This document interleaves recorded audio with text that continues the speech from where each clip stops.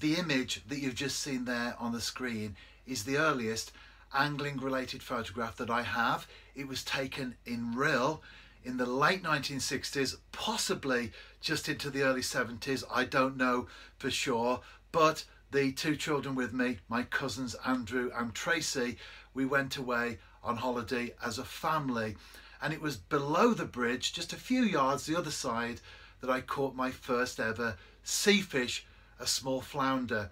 Back then, in the 1960s, before the advent of European travel, as a family we used to jump on the train in Wolverhampton and then Crewe, Chester. I can't remember exactly where the change was, but we ended up at Rhyl in North Wales. It was a very different town then to what it is now. There were lots of holidaymakers, especially from the Black Country area, and my parents used to go into a pub called the Schooner, which has long since been demolished, right by the road bridge, and it was before the development of the harbour as it is now, and you could walk from the Schooner across the road, drop down into the estuary at low tide and fish. That's exactly what I did.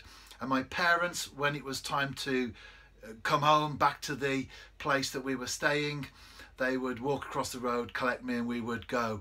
And I remember as a child, lots of holidaymakers fishing the estuary. One by one, they would disappear as the evening wore on, and I would always be there, the last one. I'm still the same now. The last cast syndrome is very much real in my life, even today.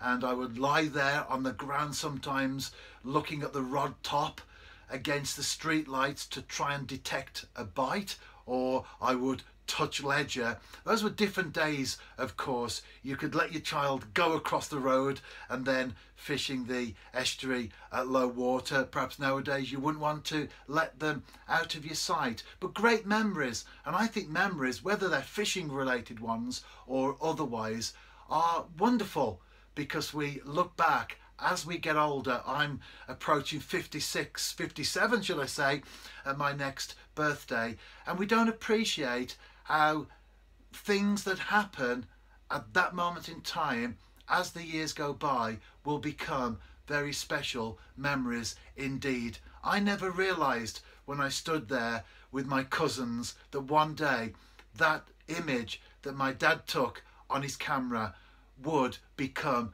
my angling related photograph that would go back further in time than anything else. It's important. Make good memories. Let today's experiences be good ones, because as the years go by, our memories also will be pleasant.